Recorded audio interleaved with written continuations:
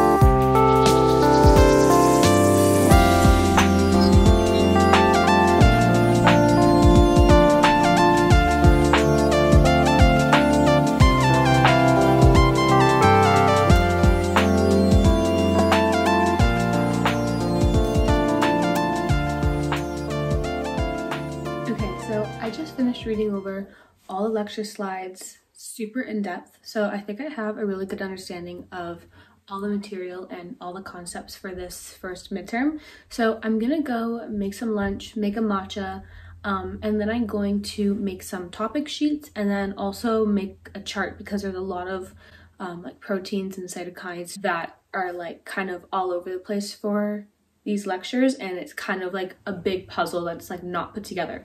So I'm gonna attempt to do that. So the next step in today's study plan is to get those topic sheets done and to make that chart.